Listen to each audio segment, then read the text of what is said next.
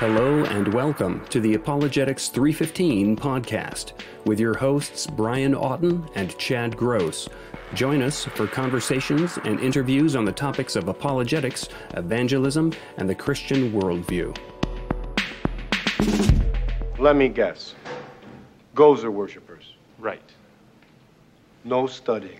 Hello and welcome to the podcast. I'm joined by Chad Gross, as always. How you doing this week, Chad? I'm doing well.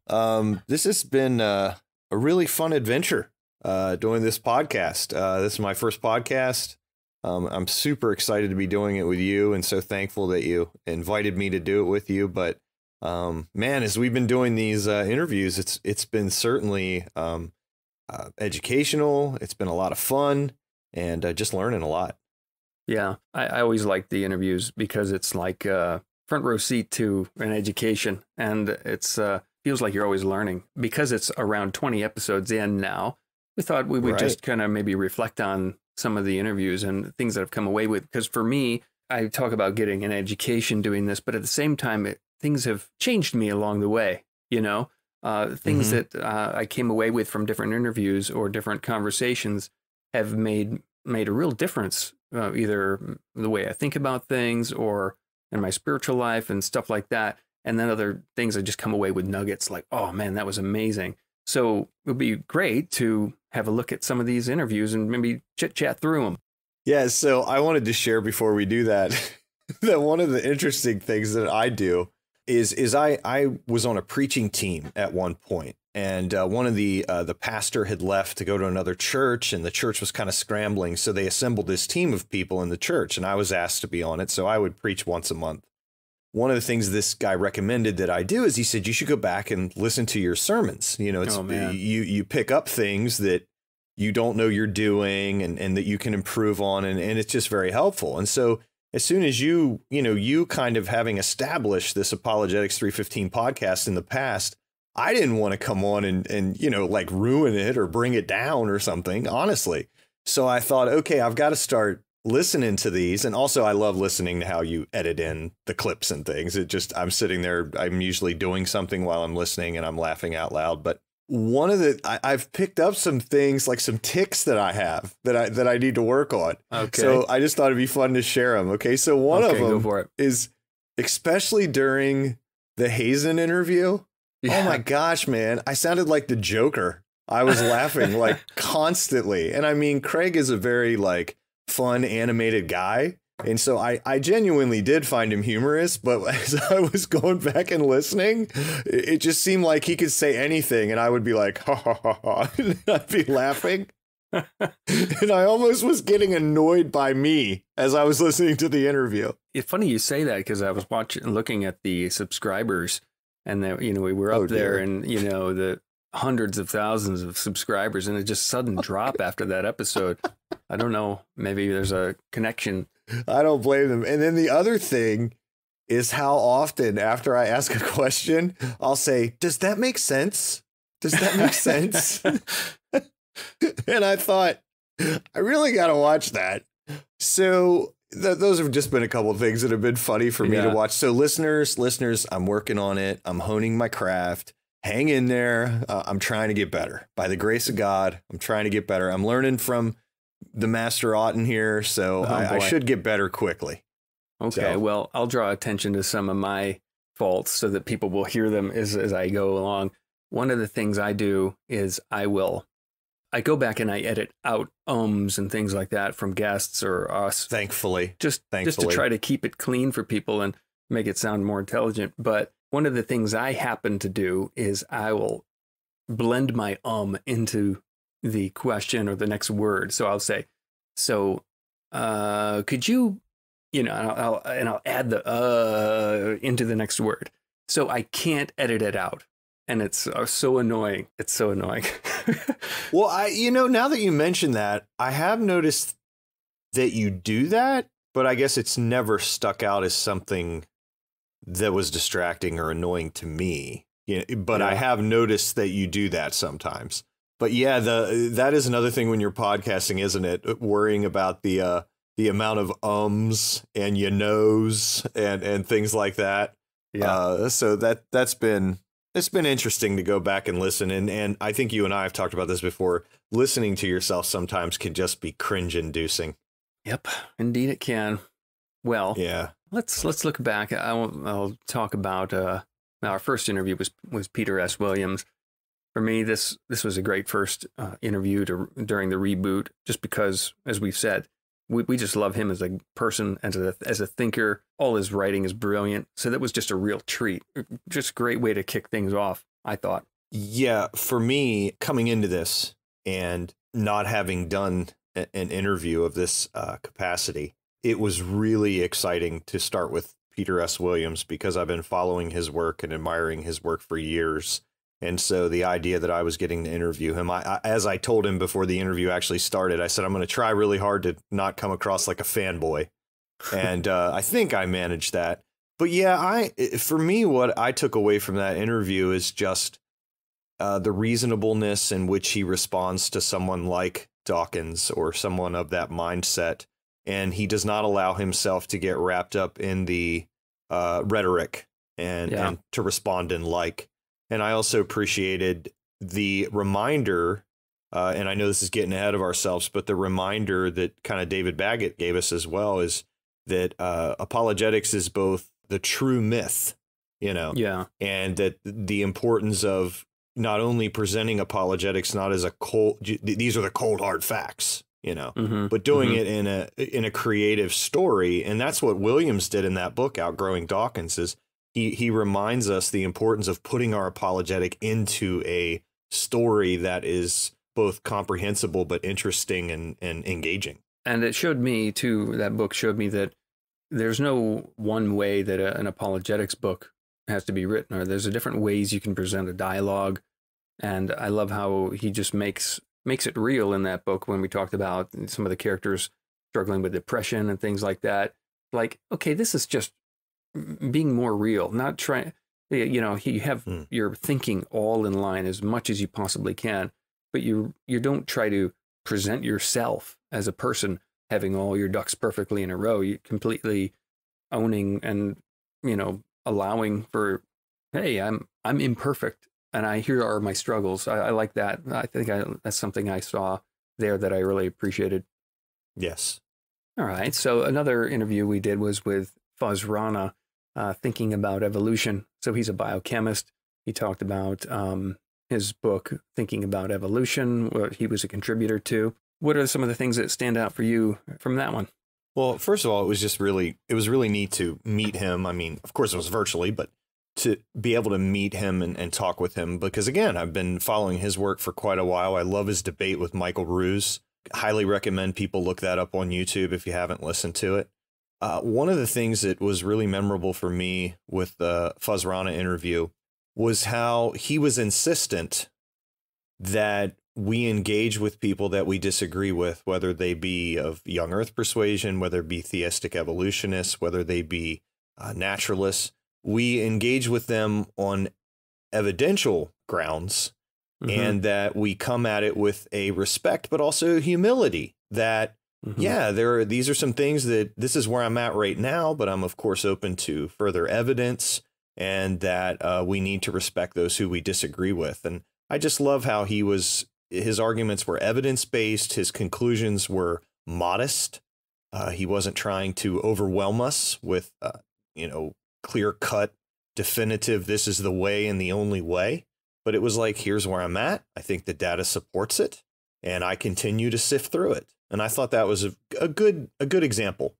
I think RTB, Reasons to Believe, the organization he's with, and he himself really models this idea of, well, here's our model of how we see creation, the design of life, how we are reconciling the data biblically and faithfully with evidence, as you say, and then how do we be well informed about the latest science, the latest biochemistry, the latest biology, what the arguments are from evolution, properly representing other arguments, not just like dismissing them or mocking them or belittling them or straw manning them.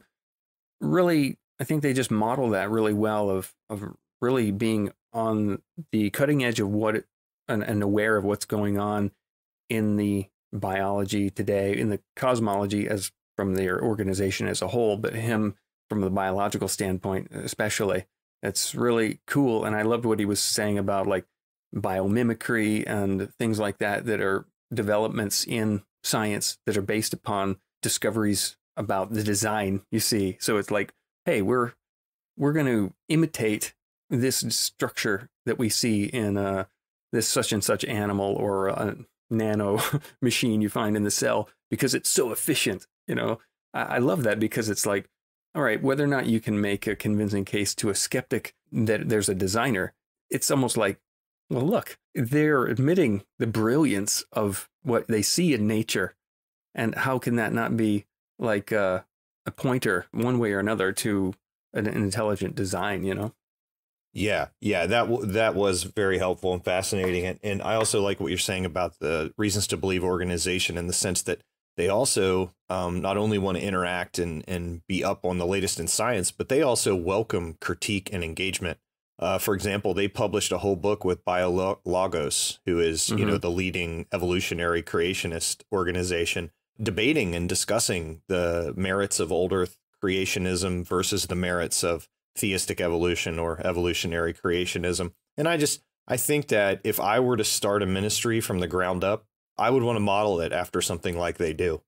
I think it's extremely helpful, organized, and very effective. Well, we had 3 podcasts. We did sort of live questions and responding to with a live studio audience from Christchurch, Belfast. And that was really cool. Yes. Testing the equipment, giving the equipment a proper test, and also just seeing what it was like to have sort of a live audience asking or being able to give feedback. I kind of enjoyed that. One of the ones I enjoyed the most was a question about personal prophecies. One of the questions was along the line of, hey, I'm hearing these prophecies that are, or these words that are given as if they're from God. And, you know, how can these be tested? So, you know, we had to look through Wayne Grudem's systematic theology in chapter 53, and we were defining prophecy, prophets, Old Testament versus New Testament prophecy, testing prophetic words and holding fast to what's good, not despising prophecies and stuff. So I enjoyed that because it was kind of not specifically apologetics, but it was along the lines of, you know, having a critical mindset, not critical in a negative way, but critical thinking when it comes to, okay, we want to welcome spiritual gifts, for instance, and be faithful to the scripture, but we can't just like go so off on one side of the pendulum that you just accept everything because they say it's from God or God's speaking to me. So it was, to my mind, the right application of, you know, being like a Berean, testing everything and going back to the scriptures and saying, oh, how can we be true to the scripture? How can we be a faithful steward of loving God with our minds, heart, soul, and spirit, you know, the whole package. You know what I mean?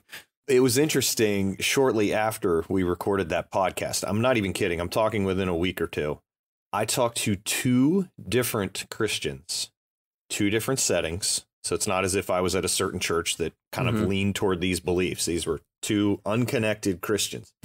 Both of them told me that they follow prophets and that these prophets were prophesying that Donald Trump was going to become president again during, not in 2024, but we would not have to, they weren't worried about President Biden being the president for too long. This is their words, because these prophets had said that Donald Trump is going to be back in office. And of course, they could clearly tell that I was skeptical of that and didn't even understand how that could happen. And basically the reply was, well, God can do what God wants.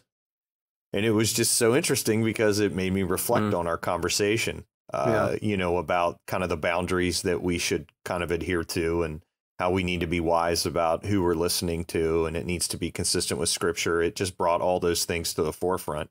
And so this is something that is, you know, I know that your church from the UK had initially brought the question, but it's something that's very prevalent over here as well. Yeah. Right during that time, I saw a video on YouTube. Don't know how I got there. I think I was trying to look up something on prophecy, but it was Pat Robertson basically prophesying that Donald Trump was going to be reelected. Now, I don't know how many people have been prophesying that, but again, back to some of the stuff we discussed, like, okay, or who are they accountable to when they don't get it right? Who's there to judge it when it's coming forth? Who are they? Right. What sort of local church body or whatever are they in fellowship with, where there's elders or people that are above them to put these things in check, or to say, yeah, I don't know if that's from the Lord. Maybe you feel that, but we'll just kind of take that with a grain of salt and, what's going on? And I don't see any big apology. Now, maybe there's some people that come back and say, oh, you didn't pray hard enough. There's always a way out. So that's what is point of interest for me that needs to be addressed, because I think it's just very much in error. There's something out of whack when there are leaders, quote unquote, leaders, or leaders only in the sense that they have their own ministry with their name on it or something like that. But there's nobody with any spiritual covering or authority, it seems, to sort of hold those people in check and say, hey, listen, you need to stop with this. You know what I mean? Because how many people are they leading astray because they're just a big voice or something like that? Yeah. And I think too, one of the things you said there, I agree completely that there's no accountability. But also, I think that a lot of these people, and again, we don't want to go too far down this trail, I understand. But I think a lot of these people, we could do a whole podcast on this maybe, but a lot of these people are preying on people because a lot of these so-called prophecies are, in a sense, telling people exactly what they want to hear. You understand what I'm saying? Oh, yeah. And so you said a moment ago that might be how you feel. And I think therein lies the problem. I think what it is these prophets are saying things that people want to be true. Yeah. And there's a whole pile of scripture that basically talks about, I mean, maybe we should just do a study about what false teachers look like, because they look good. They tickle your ears. They tell you what you want to hear. And I think for me, that's a big part of it, because both of these people that I talked to, this is a case in point, and then we can move on if you want. Case in point is that they both were staunch Donald Trump supporters, and they both were very upset that Biden became president. President Biden was in office. And so, of course, here's this prophet saying, oh, you don't have to worry. He's not going to be in office very long, and Donald Trump's going to be back in office. Well, of course, they want to latch on to that. And if you're not interpreting that through the lenses of what you're recommending and what you recommended in a podcast, and also through good discernment, then you're going to want, if you're solely basing your faith on your feelings, then you're going to latch to that. And these people come to you and they seem to have some kind of semblance of authority. But of course, we have to gauge their authority through the scripture, not through how they appear, because obviously, as you're pointing out, appearances can be very deceiving, and the scripture, I mean, points that out. Well, and there are various degrees of trouble, but when someone says, "Thus saith the Lord," and then they say what is going to happen, they're making what, as I see it, a predictive prophecy that something is going to come to pass. Now, when it does not come to pass, and they haven't included some sort of conditional within their prophecy, how are you not just blatantly the most obvious form of false prophet? Because your prophecy was false. So you're disqualified, I would say, from going any further with that. You need to be sat down, or you need to come forward and say, I got it wrong. And I was telling you something on a national scale, or not to mention someone could say something on a global scale. At minimum, it's highly reckless to not come and speak tentatively, when you're going to say something like that. And like we said in that one podcast, when people say a word of prophecy, which is for an encouragement to the believers and things like that. Okay, we're splitting hair, we're sort of making divisions between like prophecies of encouragement and edification, building up of the church, maybe elaborating on a scripture and saying, here's what I feel the Lord kind of putting on my heart for you. Take it if it seems to apply. You know, that's a lot different than saying, thus say the Lord, this is going to happen. And you're putting yourself in the role, sort of like an Old Testament prophet saying, you know, here comes this, get ready. Okay, let me just, what am I going to sell my house? And, you know, it's like, how many people have written these books like here 88 Reasons Why Jesus is Coming Back in 1988, you know? Oh, got it wrong at 92, 97. Right. Like, all right. I did, my math was wrong. This is like the book deal that keeps on giving, you know? Well, I think that I feel led that we should move on here. Right, right. No, I maybe sound like I got a bee in my bonnet, but this is why I think that there needs to be a balance between, let's embrace spiritual gifts. Cool, I'm all for that, because I see people that are apologetics sort of types, and they're just too, in my mind, too intellectual. Okay, where are you? Have you prayed for the person? You know what I mean? There's like often that side. And then there's people that are way off in there that's like never even pick up a book about anything that's not like, woo. So I'm like, come on, let's combine them. Back to J.P. Moreland, our favorite guy, you know, love God with all your mind, love God with all your heart. Let's embrace spiritual gifts, but let's do it right. Let's properly divide the word of truth, that sort of thing. Yeah, so that's what I'm trying to achieve or hope for or envision, is that maybe even when we are doing the podcast, that's hopefully one of the goals that I'm trying to bring across, is that, okay, let's pray, you know, on the podcast. Let's talk about spiritual things. Let's talk about miracles and testimonies. Let's talk also about philosophy. Let's talk about critical thinking, because all of these things, it would seem to me, would make you a formidable, well-rounded Christian thinker and witness. Yeah, fully orbed Christian. Right. Yeah, you like that word, orbed. I do like that word. I'm going to get you orbed. A shirt that says Chad Gross, fully orbed. Except I'm only partially orbed, but that's okay. You know. All right. The next interview, David Baggett. Yes. I just love this guy. You know how you just feel like you connect with someone like, hey, I really like this guy. Right. That was just all over that interview. Not to say anything negative about the other ones, but I just really feel like, man, he's just a brilliant person with a huge heart, and just a gentle, kind, caring attitude and everything. It was like, wow, I love that interview, and all about the moral argument. Yeah. Yeah. He was very warm, and you could tell that this went far beyond academics for him. This was I love how one of the reasons he's so passionate about the moral argument is because it does directly relate to the gospel, and it directly relates to transformation. And you could tell that that was a big passion of his. And I think that just listening to that interview, it would be really difficult to come across, or to cling to, I should say, that oft repeated claim of, oh, you know, we don't need to do apologetics. We just need to preach the gospel. I think that what Baggett was able to do just in that short interview that we did with him was he was able to show that one is indispensable to the other, but they're also complementary. And to do one without the other is to do both a disservice. And I thought that was really, really helpful for me. And then also that idea of him bringing out was very refreshing, of C.S. Lewis calling the story of Christianity the true myth. And what he meant by that, of course, is not that Christianity is a myth, but that it's true. It's based on facts, but it also tells this grand, beautiful story.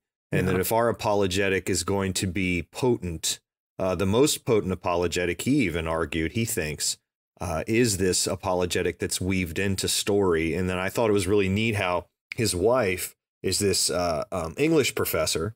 And of course, he's the philosophy guy. And so he was talking to us about how he can go to his wife and say, hey, I kind of need an illustration for this. And it might take her a little bit, but sooner or later she'll come and say, hey, how about this from this book? And he says it more often than not is better than any kind of analogy or thought experiment he can come up with. Yeah. Well, what about that Center for Moral Apologetics that they're doing at Houston Baptist University? That that made me want to like, hey, honey, can we maybe relocate here? Where's my stimulus check? It's spent. Exactly. And I mean, and how about the fact that they're doing their program completely online now? Yeah. So you can do it online. Of course, you know, you miss out on some benefits, but it was just super interesting to learn about that Center for Moral Apologetics. I encourage people to check that out if they're interested in researching the moral argument and knowing that kind of inside and out. And it sounds like, you know, David Baggett is the person you want to be studying under if you're interested in the moral argument. Yeah. Well, in episode 14, talked to the Belfast Bigot from an undisclosed location in East Belfast. It was from the Bigot cave. It was from the Bigot cave. That's right. Remember? That's right. It was from the Bigot cave. So what for listeners, one of the things that was the best part, if you haven't listened to this interview, you've got to go back and listen to it, because the best part is how often Brian likes to say bigot. You can just tell he loves that word as jest. Obviously, if you listen to the interview, you know that the Belfast Bigot is not a bigot. It's a play on words, because whenever you take kind of a conservative stance, you're often accused of being a bigot. And so the idea behind that is he says, OK, go ahead and call me bigot. I'll be a bigot. Fine. Yeah. Can we actually talk about the arguments now? So I thought that was kind of a neat rhetorical device, you know, in that way. Well, you know, the previous episode was David Baggett and then the Belfast Bigot. So there was that. I was trying to get the guests together so that each one morphs into the next, you know. It failed after that. A lot of the stuff we talked about around pro-life arguments, objections to the pro-life arguments and how to answer them. I just really liked how thorough he was and how thoughtful he was about the subject, even though, you know, we've talked to the likes of Scott Klusendorf, who's like, he does that for a living. But, you know, I would feel comfortable getting this married guy who works a job local to me. He could, you know, stand his ground and argue for a pro-life position and answer all kinds of these common objections to that position, and doing it in a winsome way, not in a bigoted way. And, you know, he's making an imprint in his locale. He's doing it online. He's reaching out across the waters. And it's like, all right, I love to see, here's a perfect, what we're trying to do with part of the podcast is like present examples of, hey, here's people that is pretty much in the same situation as you, dear listener. And look, they're doing something with what they know. And that was like, oh, let's get him on, because this is an example of someone who's not a professional apologist, who's making a difference as a lay apologist, if you want to call it that. Yeah, that was a good takeaway for me as well, is the impact he was making from that kind of lay apologist position. The next one I wanted to talk about was the our Signs of a Coming Revival episode. The reason I want to talk about that one is not just because you got a good fruit basket out of it. I did indeed. Yeah, it was one of the great. I'm gonna miss him. One of the great questions that came in, talking about, are there signs of a coming revival, and etc. So we did talk about the topic of revival, and it was really enjoyable for me to delve into that topic for a while in preparation for that episode. And in doing that, you can't not ask yourself, am I in revival or not? Am I walking in a personal revival? So it actually was a spark to ignite certain things that had been dormant in me, certain areas of my prayer life that were waning or had been like coals that needed to be stirred up again, certain aspects of maybe introspection about, how am I pursuing God? Am I chasing after God? Or am I just kind of drifting along, floating down a river? You know? So from that aspect, that's an example of one of these not interviews, but podcast episodes we've done. And it's like, wow, I got so much out of doing that one. And then going back and actually listening to it. And we've talked about this before, Chad, where it's like, we're recording the episode, but then we actually go back and listen to it and like, wow, I got so much out of that. So it was amazing. I kind of enjoyed that aspect of it. Yeah, it's kind of scary how I can listen to you talk and I can also listen to people that we interview talk. But then when I go back and I hear things and I'm like, oh, wow, that was weird. I was doing the interview and I literally didn't pick that up the first time. I don't know how that happened. Where was I when that happened, you know?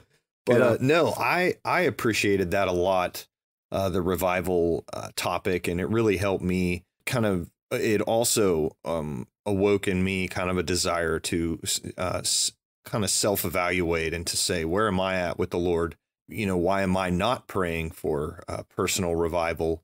And why am I not praying for revival where I work or revival in you know, my church? And so it was super helpful. But I also just appreciated how we were able to look at, are there signs of a coming revival? And I thought the way that you answered that for me is exactly how I would answer it if somebody asked me now, which I wouldn't have before the podcast.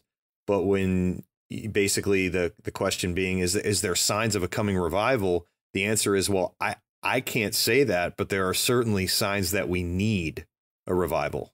And I thought that was super helpful for me personally. Mm-hmm. Mm-hmm. Yeah, it was highly enjoyable. And then someone did send you a nice fruit basket. Oh, right. Man. Yeah. Yeah. Which I mean, I don't know how long we ate stuff out of that fruit basket. It was so good. It had the best pears ever. Oh, man, they were so good. Anyway, sorry. One fruit that I just don't get into, pears. Oh, really? Oh, yeah, wow. Just not a pear guy. Right, Craig Hazen we interviewed. Aren't we a pair? Hardy her.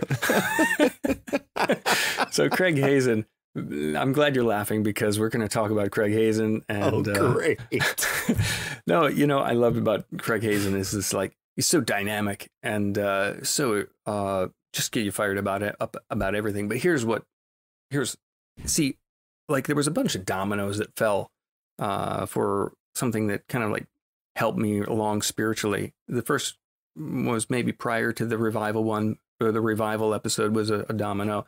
Another next domino was this one with Hazen, where he's talking about, and we were talking all about their apologetics program, but we started asking him about his book on prayer. You know, asking God and praying like dangerous prayers, that sort of kind of a thing. So I downloaded the book after the fact, and he didn't send me a signed copy, even though I prayed he would. But I don't know how you get a signed Kindle version, but anyway. Yeah, really. Electronic signature? Yeah, reading that prayer book was like, oh, yeah, right on top of this revival thing. And, you know, kind of stoking my faith about praying and like, well, why don't I pray about this? Why don't I pray about that? Or why did I stop praying about this? You know, and that was really helpful. And so I came away from that episode, even though we were talking about apologetics programs at Biola, was like, oh, because we did that, I prayed more. My prayer life changed and was different. I was really grateful for that. So, yeah. And I think the thing that I've not only got out of our interview with Hazen, but also just in the past of listening to lectures and his works is that he really is good at telling little anecdotes that go with what he's saying, and it makes them very memorable. Mm-hmm. And I think that's something that I would want to model. Like, I feel like if you were in a conversation with Hazen and you asked him about the cosmological argument or the resurrection of Jesus or something, I can't imagine him, you know, just launching into the premises. I think that he would have a little anecdote, or let me tell you a story, or let me tell you about this one time I was at a conference or something. And for me, I listened to him at a conference in Mount Airy years ago. I mean, I don't know how many years ago it was. And there are stories that he told in those lectures that he did. I think there's one or two of them over a series of days that I still remember. And it was just because of how well he told the story. And so it was just a good lesson for me. I mean, Jesus taught through parables. That's not exactly, of course, what Hazen does, but he uses these stories as kind of add-ons to what he's saying, and it just makes it very easy to listen to him. And, of course, he's funny. Yes. Here's another interview we did with another anonymous Batman in his Bat Cave, Apologetics Cave, with Wintery Knight. So that if you're listening, this is episode 16. We're referring to Christianity in the Public Square with Wintery Knight. He's been around blogging for a long time. I love that interview. It was so much about relevance to things that are happening today, things in policy, that sort of thing. But tell me what you thought, and then I'll tell you about another domino from that one. Yeah. For me, I think what I took away from that was, yes, the importance of presenting yourself as an informed Christian, the importance of being informed on public policy and how being informed in public policy and what happens in Washington, for example, here in the States, directly affects how you can live your life and how free you can be a Christian in a sense. And it impacts your ability to evangelize, to worship, to give and those things. But also, I love that illustration that he gave, and he used a film to do it. But he essentially said that as an apologist, you are defending someone who died for you, and that how when you think about that and reflect on that, how that should be what your life is focused on. Mm-hmm.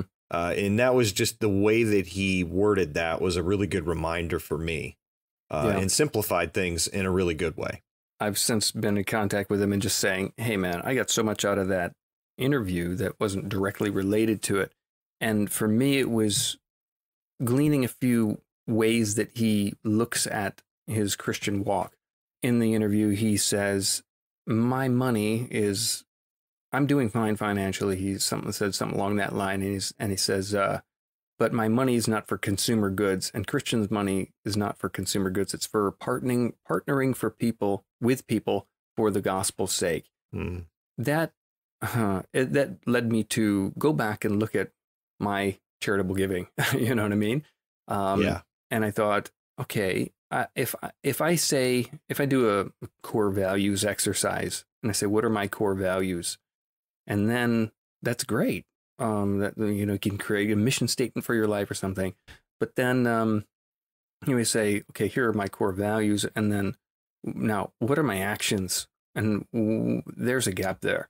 So there are certain areas where I notice gaps between what I would affirm to be my core values, and that would be one of them that affected me. I'm like, oh, there's a gap there. So I had to look at my giving in that sense.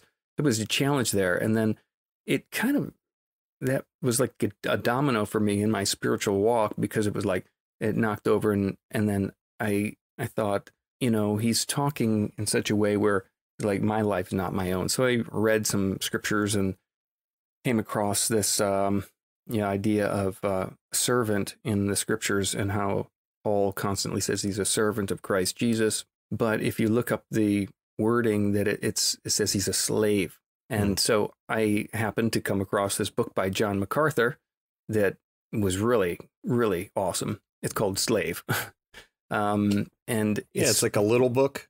I don't know. It didn't weigh anything. It's a Kindle version. Oh, okay. See, I forgot you're a Kindle guy. I know. Yeah. Sorry. It's okay. If anybody wants to send me books, they can send them to me in Kindle gift card or something. Thank you.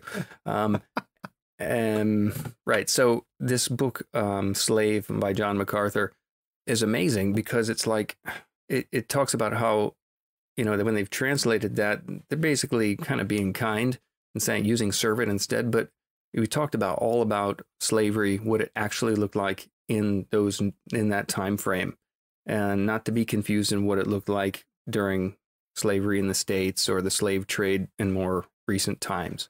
So, but it talked about who you belong to. You belong to Christ, that you're his servant, that you don't have your own rights anymore. But you were a slave to sin, but now you're a slave to Christ. And now there's a lot more to it. You know, I don't want to like lead the reader astray by only giving a partial bit of it, so I won't do that. But just reading that was really helpful from a spiritual point of view and a standpoint. And so, Wintery Knight, if you're listening, thanks for coming on that interview, because you know, I think he modeled something that, in a certain way, that helped me kind of go down a more positive track in that regard. So that was awesome. I thought his views on how to be informed about what's going on locally, and how important our freedoms are, was really important too, and how to be equipped to do apologetics. That was really helpful. Oh no, I agree. So the next one that came along was our interview with Jacob Varghese from India and his work with Saft apologetics. What were your thoughts on that one? Well, first of all, I think that Saft is a great example of someone who of just regular guys who came together, not a whole lot of background knowledge as to how to have an apologetics ministry, and how God can just use still today people who are coming to him and simply saying, Lord, do what you will with us. Mm-hmm. And it was amazing to learn about how their podcast has grown, to interviewing some of the top people in Christian apologetics and Christian thought, how they had this apologetics conference that was one of possibly the first international apologetics conference ever done in India, how they were able to get these worship leaders. I know that he mentioned that one of those worship leaders was kind of the India equivalent of Chris Tomlin. And I just thought it was really encouraging to listen to what God can do with just faithful people. I also appreciated just hearing about kind of the spiritual landscape over in India, how it differs a little bit here in the States and some of the challenges they're facing. I thought it was fascinating that there is such a strong atheist presence over there, and that they're kind of along the vein of the new atheists, which we're kind of over here in the States, kind of post new atheist, at least at the academic level. Unfortunately, the internet level, that's still very pervasive. But it was very interesting to hear how people are willing to translate atheistic works into languages over there that people can benefit from reading, and how they even have atheist conferences over there that are working toward refuting things like the cosmological argument, etc. So I'm just really thankful for ministries like Saft. And it kind of brings back, in my mind, the urgency in the sense of, we need apologetics. We need this. It's a really important tool. And for me, sometimes I kind of like, oh, I'm familiar with that. I'm familiar with this argument and that. And you kind of know the landscape. And then you're woke up, reminded again, like, whoa, this is really important. Not just really interesting. It's really important. And there could be maybe the pitfall I'd fall into, or maybe some other apologists could fall into, or those who are into it, is just like, just get into it and just go down the rabbit hole because it's just so amazing and interesting. And yeah, it bolsters my faith and that sort of thing. But you can also dry up by just becoming an apologetics junkie. That's why I don't want this podcast just to be, no, we have to talk about apologetics all the time. No, we'll talk about how apologetics integrates within our Christian life and witness and that sort of a thing. Right. But when you talk about atheism in India, I'm like, geez, you didn't think it was going to spread there, Yeah. So anyway. Yeah. Well, another one we want to talk about, we're coming up on the more recent interviews, but Sarah Enterline on her book about the life of Susanna Newcomb. That was a real gem, that book, and the interview to follow up, because I didn't know what I was going to expect reading this book. And it was like, wow, what an awesome book. You know what I mean? Yeah. I think I mentioned to her in the interview that a lot of times when you get an apologetics book and you're reading it to prepare for an interview, a lot of apologetics, just because by nature it covers similar content, Mm-hmm. So a lot of it covers similar ground. And so when I got the book, No Apologies, The Life and Works of Susanna Newcomb, I was just expecting more of the same, but of course written thoughtfully and things. And man, what a surprise to read about the brilliance of Newcomb, to see the originality of her work, to see the depth of her work, and the fact that she just so unapologetically, not to be, no pun intended, gave this robust case for the Christian faith, and also talked about how it, what the consequences of this being true were, and how these Christian truths should impact our lives, and what they should mean for how we relate to God. And she was another example, going back to David Baggett, she was another example, Susan Newcomb, of seeing how these arguments and evidences directly impact the gospel, and also how we live our lives, that they shouldn't be separate, that they should be cohesive and working kind of symbiotic with one another. And so, yeah, that was just that book was such a delight and a nice surprise. I actually went out of my way to recommend it on Facebook just because it was such, as you said, I think it's a good word. I think it was a gem of a book. I haven't read another one like it. And as I told you before we interviewed her, it's one that I want to go back and revisit and kind of unpack it more. Mm-hmm. It's a beautifully designed, put together book as well. And a really good, one that you can study, because of all the footnotes. And then you've got the original and then the sort of a translated version. Really awesome. Yeah. So I love that Sarah Enterline interview. Top notch stuff. And we're coming up in our most recent interview last week was with Eric Manning of the YouTube channel Testify. And again, another one of those interviews where I just really enjoyed talking to Eric, getting to know him, seeing that he's a dude with 5 kids, but he's taking the time, being led of the Lord, using what he knows, and he's creating awesome content, like amazing channel. And he's cranking out videos like every week. I don't know, like 1 or 2 a week, just really encouraging. And this is the area of apologetics that really interests him. And so he's using it. Yeah. Once again, I was encouraged just to see somebody who, he went to Bible college, but he admittedly said during the interview that apologetics was something that he personally got interested in when he started getting questions he couldn't answer. And so he went after those, began to get answers to those questions. And then he began writing himself on a blog. And then those blog posts eventually turned into videos. And these videos are so helpful. They're great for online evangelism, responding to popular kind of things that atheists say. But it was very encouraging. And it just goes to show you that, if you put a little effort into it, we have the tools and you can work at it. And we have tools like a video scribe that he talked about in that interview. And it's very user friendly.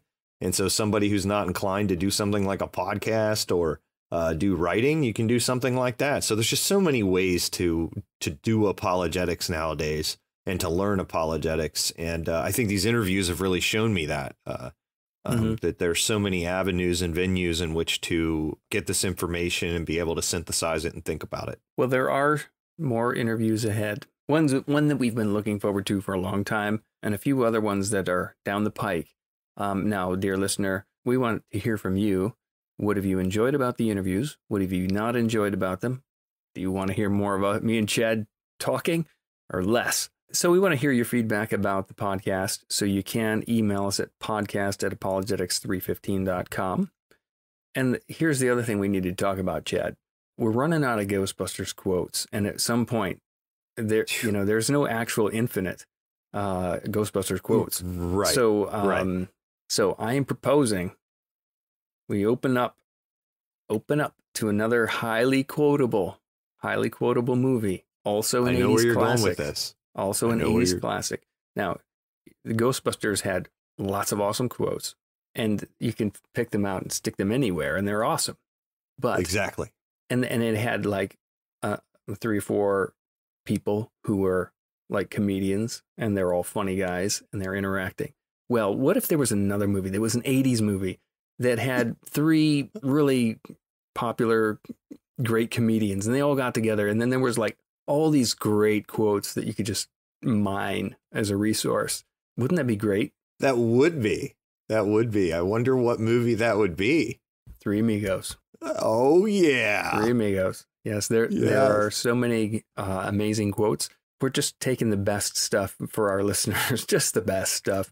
We don't need these newfangled memes that are going to go away to, in a week. No one will know what this meme is. Exactly. We're quoting the classics, only the classics. So tell us we will die like dogs. Yes. Also, for the listeners, they should know that I have actually used a couple of Ghostbusters quotes already. The part about, I think it's a mail plane. So during a couple of our listener questions, I played that clip before the question. Yes. So I'm just going to let you know that when I start running out of Ghostbusters quotes, I'm going to be weaving. Well, I'm not going to eliminate the Ghostbusters quotes. We will use them. No, we can never faithfully. Do that.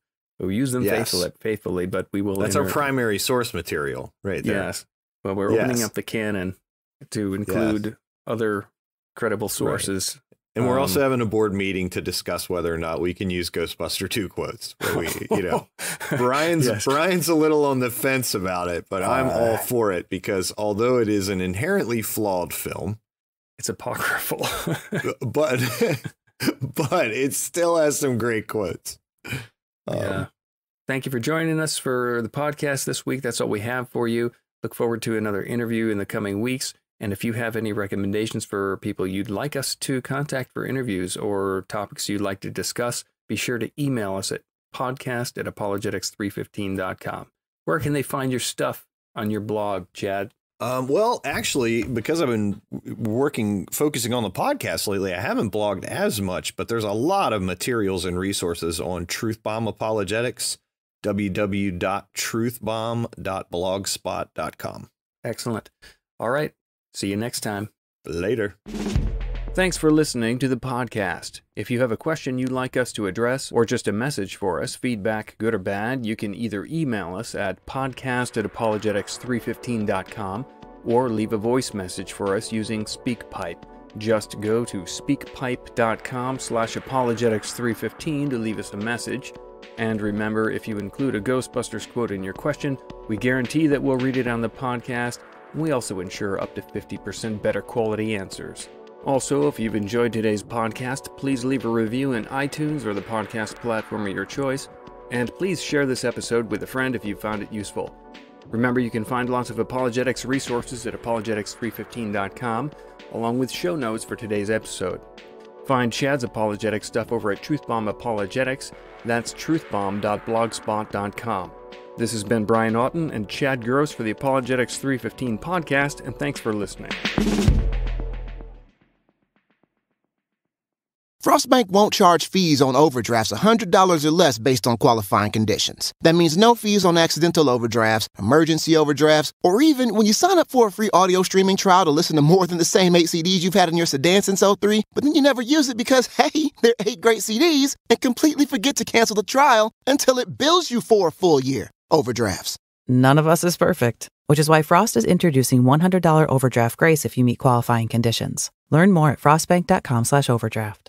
Frostbank won't charge fees on overdrafts $100 or less based on qualifying conditions. That means no fees on accidental overdrafts, emergency overdrafts, or even when you sign up for a free audio streaming trial to listen to more than the same 8 CDs you've had in your sedan since '03, but then you never use it because, hey, they're 8 great CDs, and completely forget to cancel the trial until it bills you for a full year. Overdrafts.